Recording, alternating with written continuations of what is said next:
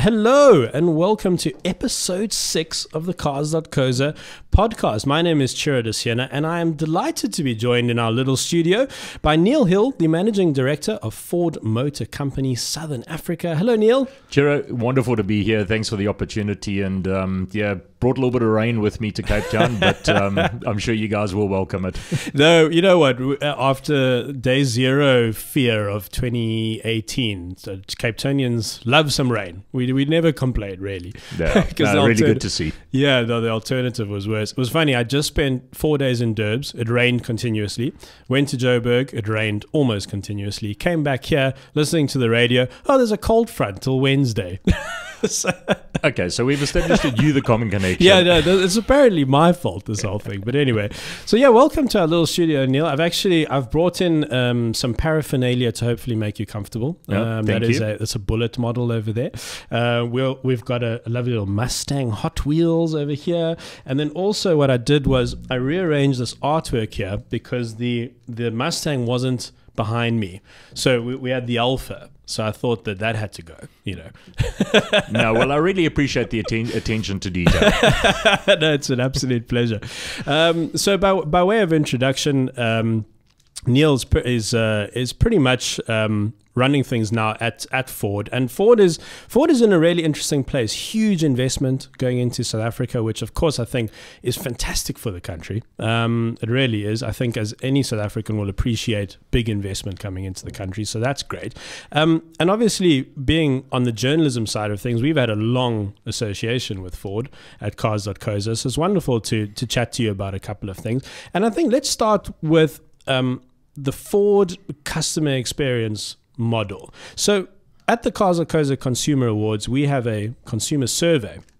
And from what we've seen in the data, Ford wasn't performing particularly well for a long time. Not badly, but not particularly well. And we've seen an uptick in the data because our consumer survey runs all the time. And has that been a concerted effort from Ford's side? So, Ciro, that's very definitely been a concerted effort. I mean, we realized, and this is going back quite a number of years now, that we looked at it and we felt that was probably the one area of our brand experience that customers were not, really getting the full benefit of everything that we could do to make their ownership experience a delightful, enjoyable one. So we really put a lot of effort and a lot of emphasis into our consumer experience in terms of how customers interact with the brand, how we treat our customers, and what we do to look after them. So we've, over the last couple of years, we actually went down the route of creating a specific department as part of a restructuring that we did back in about the beginning of 2018. That we established a consumer experience department to look specifically at the way that our customers interact with the brand, our systems, our processes, both internally and within our dealer network. At the end of the day, customers don't see Ford and the dealer network as two separate entities. It's the Ford brand.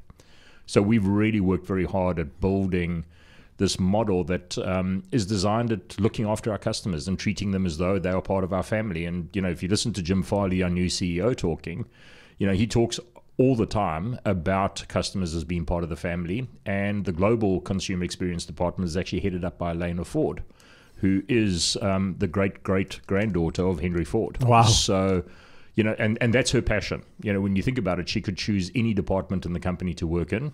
She chose and still continues to head up our global consumer experience department. That's a really lovely story. And Ranger obviously is, if I'm not mistaken, your biggest sales driver. Correct. In South Africa, at least. And has there been a concerted effort around managing Ranger customers? Yeah, we very definitely looked at that. So, when we looked at the whole consumer experience setup, what we wanted to do was make sure that our Ranger customers also got, and I don't want to call it special treatment, but we focused on Ranger because it's 60% of our sales. It's a vehicle that we build in South Africa, incredibly proud of it, exported to the world. But when you buy a Ranger, you either buy it for work purposes or you buy it for leisure purposes. But the whole intent of the vehicle is that it's got to be there to serve you. It does no good being parked in a dealership's garage or parked on the side of the road. It actually needs to be doing what you bought it for.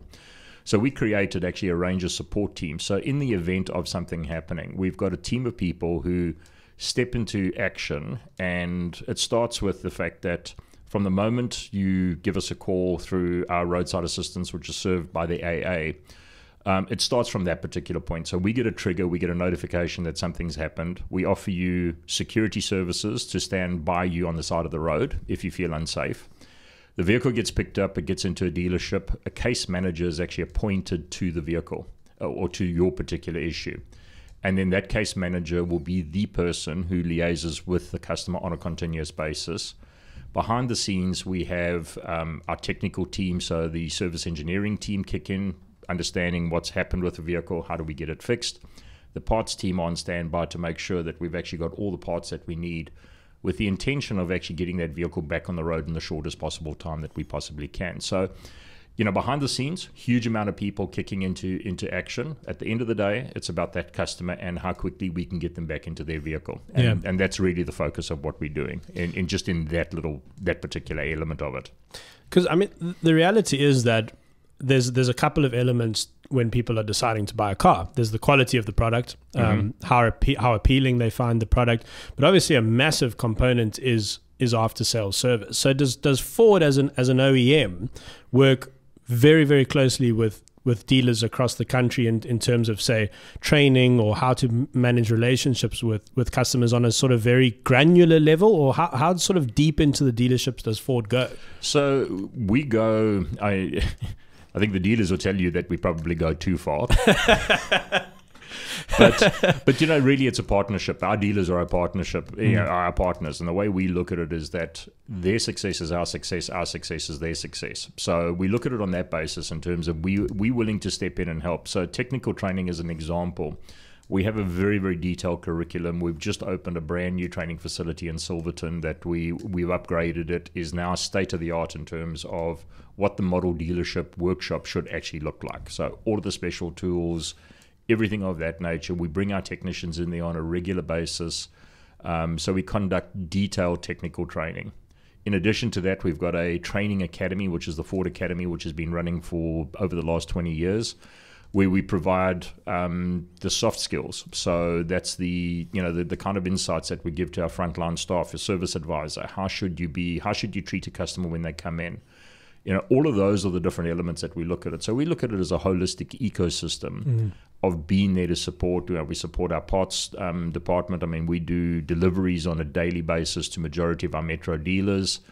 And sometimes we're actually delivering parts to those dealerships twice a day. So there's a massive infrastructure that is designed at supporting the dealer network and ultimately to support our customers. Cars.co.za, our bread and butter is used cars. Of course, buckies flow through our site like you won't believe. To a Ranger buyer who's perhaps buying out of warranty, And a lot of the time, I do a segment on Cape Talk Radio, a live Q&A segment. A lot of time, people ask me which cars are made in South Africa. Is there an effect on parts pricing if the vehicles are built here? Does it give the manufacturer a competitive edge?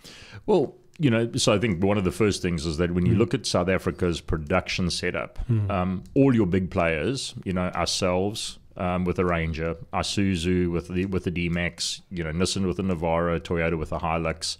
You run through those are all locally assembled. Part of the APDP, or the Automotive Development Plan that we work on in conjunction with the government, is aimed at driving local content. And, we all are measured to get to a minimum of 40% local content. And then when you start moving into the SAM, which is the South African Automotive Master Plan 2035, that's got to grow to 60%. So that drives a lot of localization, and that's a really key important element. And it was borne out recently in the 2020 AA Kingsley report, which came out and did an assessment on the the parts or basket of parts pricing. We're very pleased to say Ranger performed the best in its segment in terms of the pickup segment, and in particular on our 2-litre single turbo XLT, which also won the 2019 West Bank Fuel Economy Challenge as the South Africa's most fuel efficient bucky. Okay, so that's important. So you're starting to see a bit of a story, developing here. So cost of ownership is very important. So our 2-litre single turbo, which is manufactured at our engine plant in Port Elizabeth. Most fuel-efficient vehicle. Then you add to that the most cost-effective vehicle from a basket of parts pricing in comparison to all the other manufacturers. So cost of ownership is a massive element that we look at. And I think it's important also to remind your listeners as well, the fact that all of our vehicles come standard with the 6-year, 90,000 kilometer service plan. So that covers your service for those periods. And there's also a 4-year, 120,000 warranty, and that can be extended 6-8 years if you want to go that through our own internal Ford Protect department, which does extended warranties, upgrade service plans to maintenance plans. So there's a whole host of different things that we can do to help customers and make vehicles more efficient or more cost effective to own. You mentioned some of the government private public partnerships. And government in South Africa gets a pretty bad rep generally, and I imagine you might have to put your best diplomatic hat on here, but you guys are important. You're big employers. Like you say, you're driving major parts sourcing in South Africa and parts development in South Africa. That, of course, grows local business. What's it like working with government in the motor sector? I must say we've had a very good relationship, and let's start talking at an industry level first and foremost. So NAAMSA, very organized industry representative body, and we've really set up or set out to make NAAMSA the voice of the automotive industry. So we've been cooperating very closely with people like NARCAM, which is the Component Manufacturing Association, with NADA, which is the dealer representation. And we've got a very good relationship with the Department of Trade, Industry and Commerce, and we speak to them on a regular basis. I mean, last week we were having a virtual meeting with Minister Patel, talking through specific elements of the automotive industry, some of the key building blocks and pillars that we're working on for SAM 2035, and I go and have a look at the relationship that we've been able to foster as Ford Motor Company, and we're in the process right now of developing, or in conjunction with the government and all 3 tiers of government, both national, provincial, and local government in the city of Tshwane, a 4.3 billion rand special economic zone right next to our Silverton assembly operation. And that's a massive expansion. So, and that's 200 hectares that we're going to be putting under roof effectively, bringing in suppliers that will be feeding into the Silverton manufacturing facility and creating in excess of 70,000 jobs in the area. That's fantastic. So, and I was there week before last, just walking around the plant with Orchid Berry, who's the VP of Manufacturing Operations. And there was a time back when we used to talk about OR Tambo being a construction site with an airport attached. Right now, our Silverton facility is a construction site with a car manufacturing plant built, attached to it. Is such as the magnitude of the work that's going on. But it is incredibly exciting to see what's happening there.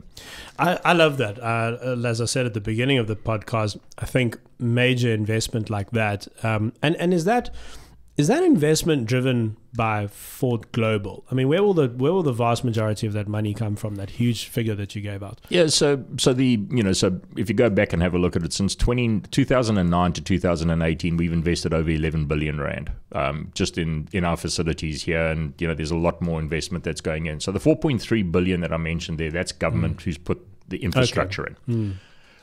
So we're working towards that, but those investment decisions are taken by Ford Motor Company Global. We compete against other manufacturing facilities around the globe. So one of our biggest competitors, for example, is Thailand. Okay. So we go into a bidding war as to where investment and production is going to be based. This is so interesting to me because I think it's a huge misconception out there, definitely amongst the public, and it's something I only learned a couple of years ago, is that plants don't just get given, the next model to produce. You guys almost actually fight amongst each other, like you say, Ford SA with Ford Thailand, to produce the next Ranger or whatever it is. Oh, trust me, it's a bidding war, because all of us want the prestige and, the recognition that we've got a manufacturing facility in South Africa. We're very fortunate. We're well positioned relative to Europe, which is one of our biggest customers that we export to.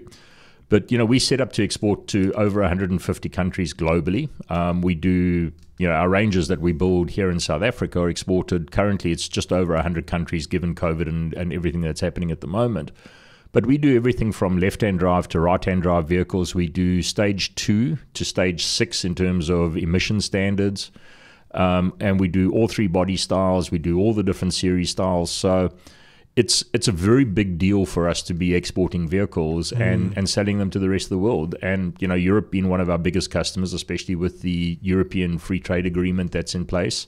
You know, Brexit could throw a spanner in the works, but we'll worry about that when that finally gets settled.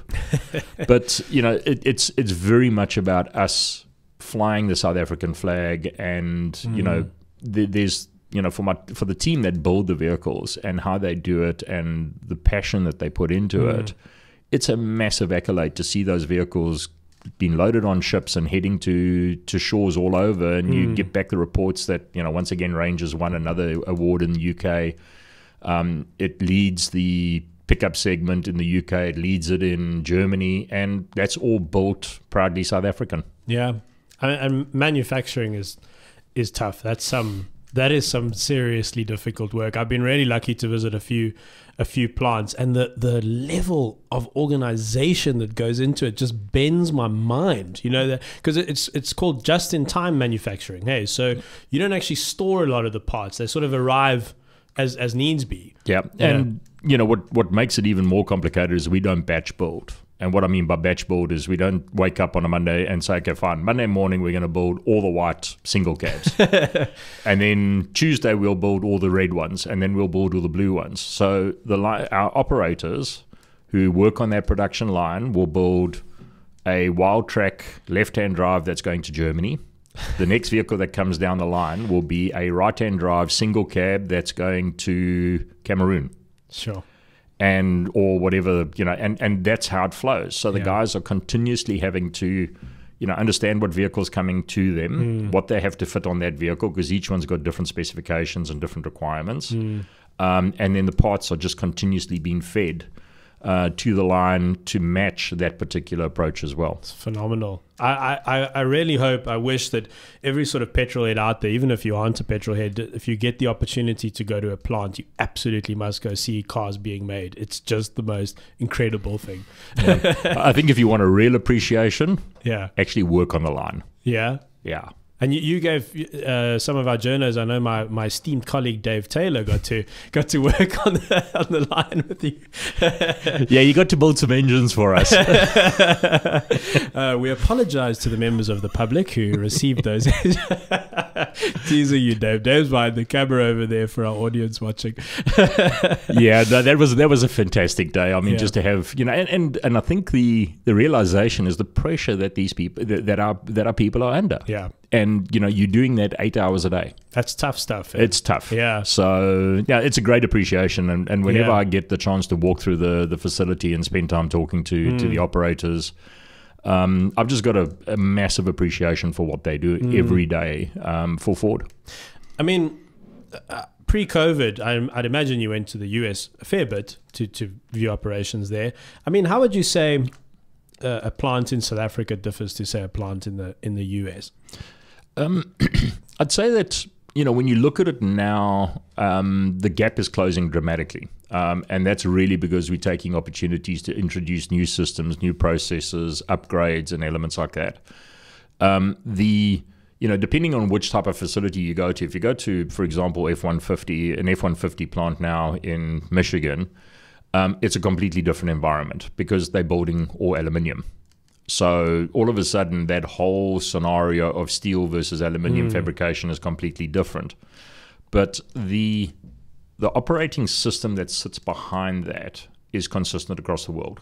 So you can put an operator from South Africa into a facility in the US or anywhere in the world, and they'll be able to pick up the operating process because we use standard work instructions. And there's you know, the measurement criteria is exactly the same.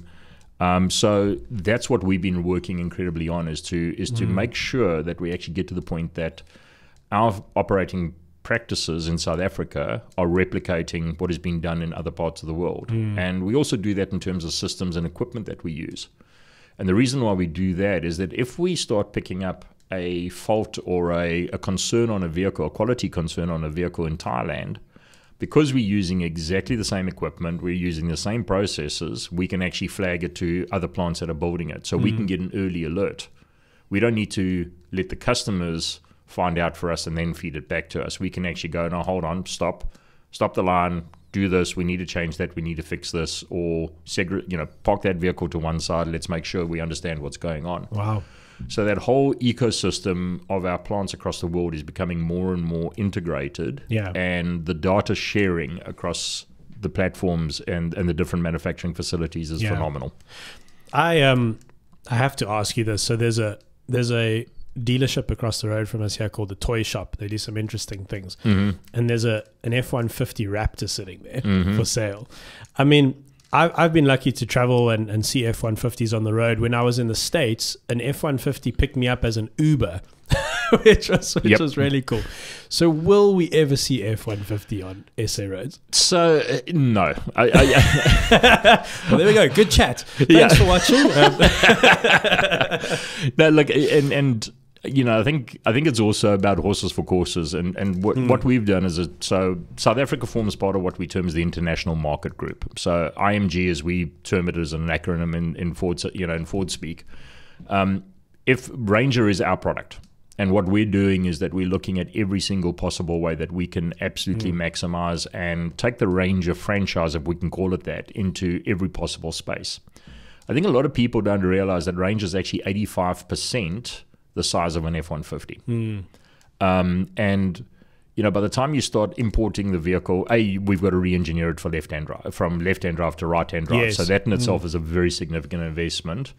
And I'm sure that, let's say never is a long time. So I'm never going to say that F-150 will never be available in South Africa, but it's not in the foreseeable future, purely because the fact that, we've got Ranger and we're going to maximize Ranger to its fullest extent. Yeah. Would we like to have F-150? We'd love to have F-150. But we've just got so much potential and scope with Ranger. And we got a lot of tricks up our sleeve, which we'll watch the space. We'll let that unfold over time. But Ranger certainly is our product, and we're going to back it. And the fact that we build it here and export it to the world, I think, is also something that we're incredibly proud of. And I mean, you can see the effect that products like F-150 Raptor have around the world, because obviously these days things travel so fast on social media, and I don't think. I mean, it's almost like a cult. I don't think I've ever seen a standard-looking Ranger in Gauteng. I mean, there's so much love for the brand that, and I mean, I'm sure it must drive you guys nuts in some ways, but in another way, I mean, it's great. You've got this like rabid love for the brand. People want to buy your car and they want to stick things to it so it looks like the coolest car in their minds in the whole world. Yeah. I mean, so from a brand appeal, it's absolutely fantastic. I mean, I think the fact that customers have got that passion for their product is absolutely fantastic. It does come with a double-edged sword, though. Sure. The challenge that we do see from time to time is that people stick on aftermarket grills that come from the Chinese fake shops. The challenge with those, they have not been tested for cooling. So all of a sudden, now that you've put the FORD grill in the front of it, and you've reduced your airflow by 35%. Oh, right. Okay. In a hot market. In a hot climate. Yeah. So throw high ambient temperature, high altitude, harsh driving conditions, high dust.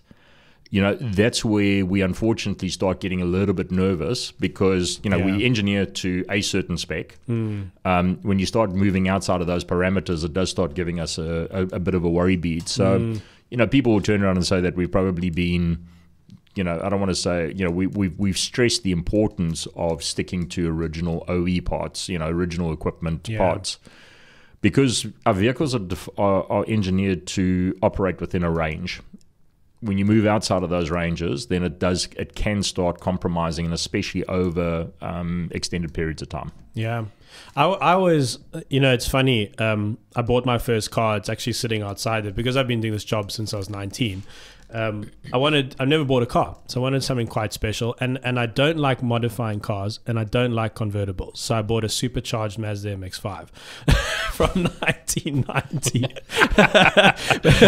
And the reason I don't like modifying cars, it tends to break them, and I think people underestimate how much testing it takes to get a new model on the road, how much money manufacturers spend on R&D to make sure that when you buy your car, it actually lasts for a bloody long time. And then, you know, you get these kits, like you say, coming over from wherever. They've not been tested. They basically just are aesthetically cool, and then it wreaks all this havoc, you know. So I'm big on. I mean, we talk about this often as car journalists. It's just like, just buy a Ranger and just leave it. It's fine. It looks good. It's okay. And if you really want a cool Ranger, buy the Raptor, because then it's all done for you. It's all been R&D'd properly. Yeah, and you know, when you start looking at a Raptor, for example, you know, people go, well, why does a Raptor cost over 800,000? And you know, we were looking at so in the Kingsley report, they actually feature the Raptor as part of their basket of parts pricing together with the XL-T. So people look at the Raptor price list and they go, holy hell, front shock absorbers cost 28,000 Rand. Versus 947 Rand for a standard shock. But that's what makes a Raptor. Yes. There is so much under the skin engineering that goes in there. You know, each corner, there's, you know, let's call it 30,000 Rands worth of suspension just on shock absorbers. But that gives you the ability to take a vehicle and thrash it over a salt pan at 160 kilometers an hour like you're driving on Santon's tarred roads. That is such a car. Did you see our video where I ramped it in the gym? Yep. It was doing what it was bred to do. Yeah. I mean, there is nothing else you can buy in a showroom that you can do that in. There just isn't. You know, well, I mean, you can do it once. Then you're stuffed. Yeah. There's a couple of dirt roads in the area where I stay, and everybody goes, every now and again I get somebody who goes, so what's special about the Raptor? So I say, okay, come. Yeah. And we go and play on the dirt roads. And what I normally do is I get into the passenger seat and I say, okay, fine, now you're going to listen and I'm going to tell you how to drive, but this is what you're going to do. Yeah. And people get out of the car and they go, holy hell. Yeah. I did not expect that, because the vehicle is it's engineered to such an extent and tested like you cannot believe to take that. You know, we did the press launch up in Goederappan, up near Uppington, for Raptors, and we had Gareth Woolridge, one of Neil Woolridge's sons, with us for the week. And, you know, as normal, when I get up there, first thing he says, Neil, come, we're going for a drive. And I know, okay, so I'm going to get the 12 out of 10 experience, and he's going to show me how good he is and explain to me why he needs this and, you know, how he can make the cars faster. But you know, we thrashed it around. He drove me around, and, you know, it was controlled environment. And at the end of it, he turned around and said, this car, the Raptor in base form, was quicker than the Class D car they campaigned in the off-road racing series. Sheesh. As a specifically built cross-country racing car. Yeah, no, that product speaks volumes. I was really lucky. I went to Oz. I went to Darwin to the international launch. That was a lot of fun. I mean, just quickly recount the story. So we went to I mean, you know it, but for our listeners and viewers, we went to a cattle farm larger than Ireland, where Ford had basically just built this freaking off-road playground. And I got paired up with an Aussie equivalent of an Aussie NASCAR racer, basically. Right. And I think it was the only car launch I've ever been on where I was told to absolutely thrash the bloody thing. Because normally you go on a car launch and the poor PRs go, please can you show some mechanical sympathy for the vehicles, you know. That's normally how it goes, because shame, they want to take their cars home in one piece, right? These bloody journalists come along. Now, Raptor launch, drive it like you stole it. Exactly. Yeah, the guy said to me, when in doubt, flat out. That was his... and you know, I drive a Raptor and I love it. To me, it's just... Is that your daily? That's my daily. A Raptor? A Raptor. Oh, that's fantastic. Yeah, I got a Raptor in my garage, and every day I walk out, I open the garage door, get into, you know, and I get a smile on my face, because, you know, I'm exceptionally lucky that that's what I get to drive as my daily driver. That's cool. That's cool. Bit difficult to park, but... Why? You park it where you want. Oof, I know. Well, fair enough. On anything you want, yeah. But in Cape Town, oh, it's so fun. Yeah. I get a double cab Bucky as a test car, and I'm just like, oh, here we go, because it doesn't fit in my parking bay at my flat, and it's just anyway. So they're not my favorite vehicles to live with. Yeah. The only thing is that every now and again I got to hose the garage out, because normally there's a ton of mud that's dropped off the bottom of the car. And my wife looks at me, she says, you got to clean your side of the garage again. Yeah. You can just see which side is yours when you reverse both cars out. Yeah, exactly. A huge puddle of mud. Yeah. So would you consider yourself a petrolhead? I love cars. Yeah. It's, growing up as a kid, and look, I was born in 68, so just over 50. The car that I aspired to was an Escort 1600 Sport.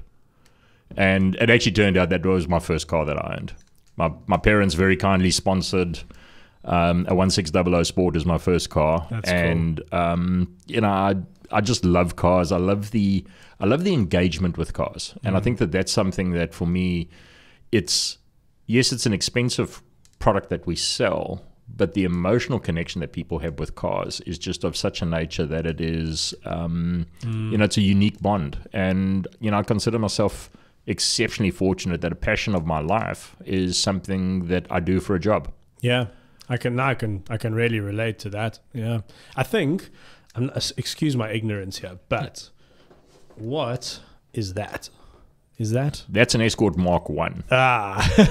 Yeah, that's the Mark 1. So that's not the one you... No, I had the Mark 2 was the one that had the slightly more raked back window. Okay. Yeah. Okay. Also rear wheel drive, and that was, the Escort Mark 2 was the one that they campaigned very famously in the in the World Rally Series, the BDA engines. Ciro raced them for us when Ciro was driving for Fords in the South African Rally Championships. Okay. But the Escort Mark 1 also featured very prominently in our rally campaigns globally as well. Okay. I'm very glad I didn't pick that up and you didn't say, sure, that's a Mazda. That would have gone pretty bad. It could have gone pear-shaped. Yeah. And South Africans really do have a love affair with Ford. My girlfriend's dad had an XR3 and I bought her... So on our Sentimental shop, Hannes managed to get an XR3, a 1-43 model. Okay. Which is only 1,000 of these things in the world. So I managed to get one for her and I gave it to her birthday. And she just burst into tears. That's how much these cars mean to people. Yeah. Yeah. And so, you go back and look at our heritage. You go back, it's Escort Mark 1s, Mark 2s, Cortinas, Granadas. And then, there was also the special gift that we gave the world through Perana. Yes, we've got one. It's I believe so. Yeah, it's busy being stripped to pieces. Yeah. So Basil Green, and if you get to talk to Basil, what a fascinating gentleman. I didn't know, and I've known Basil since I've started working for the company. Basil's a Formula One engineer. Ah, wow, okay. So, he was telling the story about how he actually got into becoming a Formula One engineer, but, left South Africa, went and worked in Europe as a F1 engineer. And then ultimately came back and then decided to start building, finding a way to shoehorn a V8 into a car that was only designed to take a 1.6 four-cylinder engine. And that's how the Perana brand was built, was born. To give back to the world a classic like the Capri Perana V8, is just absolutely fantastic. I'm dying to drive that thing. So what happened with our Sentimental collection was we built it up quite quickly because quite a few nice cars came along. Yep. And I think, if I'm not mistaken, the Ford was our final purchase. And then the guys who own Cars.co.za said to Hannes, right, no more money. We've got 5 cars. That's enough. We're not buying any more bloody cars. So, and then it took Hannes, and then I think what happened was Hannes hid them all under his basement in Pineland somewhere where he lives, and then he just enjoyed them, and then it took about 3 years until the rest of us could drive one. So in the office now we've got the 325, the Super Boss, and I've got to drive all of those, but I absolutely cannot wait to drive that Perana. It's busy being paint off restorations. It's going to take a while. But I hope we can give it to you for a spin as well. Yeah, I'd love to. I mean, when you get to drive classics like that, and I go back and I was fortunate enough to work. I was working for the company when we did the Sierra XR6s and the XR6i, which we fuel injected the SXV6 engine. The Sierra XR8 was a little bit before my time. Okay. But absolutely another classic. That was the Mustang engined. Yeah, there was a 5-liter V8 that they put into the XR8 as well. I think we did 250 of them, and we campaigned them in Group N. So that was the heyday of Group N when it was BMW 535s or 335s. Yes, Alpha GTs. Alpha GTV 3-liter V6s. And then, of course, we had the Sierra XR8 running at that stage as well. That's a lot of fun. There was some good racing. It's actually so much fun to pull up that stuff on YouTube. We've filmed an XR8. I forget where the gentleman lived. We'll put some pictures on the screen now, but that's a good film if you want to go check it out. Awesome. I think that... God, there's so many things I'd love to pick your brain about. Because, I mean, we could be here all day because I want to talk about like Mach-E Mustang, and there's a million things I want to chat about. But I think maybe we wrap it up. What is your perception of the South African car market in terms of passenger vehicles? I mean, so you're obviously a manufacturer who is playing in the bakkie space, which is a hugely important space. Where do you see the market going? Do you think sedans are dead? Do you think it's all going to be SUVs? And how does Ford fit into that? How does your strategy fit into that? Really good question. And I think that there's a whole multitude of different moving pieces in there. So if I take the industry as a whole, South Africa has a very unique challenge, different to other parts of the world, in the sense that affordability is an absolutely crucial thing. And, if you look at the penetration, if I can call it that, of Indian-sourced vehicles that are coming into South Africa, and there's nothing wrong with the quality of those vehicles because, they've got a massive manufacturing operation there. So that's serving a need, and it's really doing a great job at providing affordable vehicles for people to buy in South Africa. And those tend to be your hatchbacks, your smaller sedan-sized vehicles. The global trends are definitely moving more towards SUVs. And I think that ultimately is going to start shaping what our profile of vehicles in South Africa will look like. And I think it's based on availability, some of those trends that we're seeing happening in other markets. From a Ford Motor Company perspective, we took the call that we see the future moving into SUVs and into commercial vehicles. And as a consequence of that, we started retiring some of our, traditional sedan vehicles. And we're going to see those being phased out and ultimately replaced by a whole suite of SUVs that will fulfill the same role, but do it in a different lifestyle sort of connotation for customers. So that's kind of the trend that we see happening. And then, of course, you've got the other curveball for me, which is the whole new energy vehicles in terms of where that's going to go and what's going to happen in that particular space. And I think people tend to always go, well, electric vehicles won't work in South Africa because of Eskom. Eskom's going to get fixed one way or the other. It's either going to be, private power producers or Eskom will get sorted. But electric vehicles are going to become a future of our car portfolio. And that's good to hear. I got to say, I'm super excited by what I'm seeing and reading about electric vehicles, not only ours but also other manufacturers. And there's some amazing things. And you mentioned the Mustang Mach-E, just an absolutely sensational vehicle that does things completely different. And range anxiety is the thing of the past. I mean, that vehicle's got a standard range of 500 kilometers. Sheesh. Yeah. So there's a whole multitude of different things that can happen in that direction. But you're right, we can talk for hours. I know. There's so many things. Well, we'll have to have you back on. I'd love to be back. There's so many things to chat about. But I think let's perhaps wrap it up there. It's been a hell of a lot of fun. Thank you, sir. Well, no, I can't call you that. Thank you, Neale. Sure, my absolute pleasure. Really good to come down here and spend time with you guys. I'm glad that we could get this to work, and I look forward to coming back. No, you're very, very welcome. I'd love we can do this next week if you want. Well, thanks very much. Thanks very much to our audience for watching or listening. You can find our podcasts on one of the 7,000 podcast platforms that are out there that you probably use. Of course, you can watch all our podcasts on YouTube. This has been episode 6. I encourage you to dig into our YouTube channel. Go and check out all our Ford content. There's Mustangs in there, Bullets, there's Ranger, there's me absolutely beeping myself in a Raptor jumping in the dunes. So go and check that out. We'll put all those links in the descriptions below. Thanks very much for watching.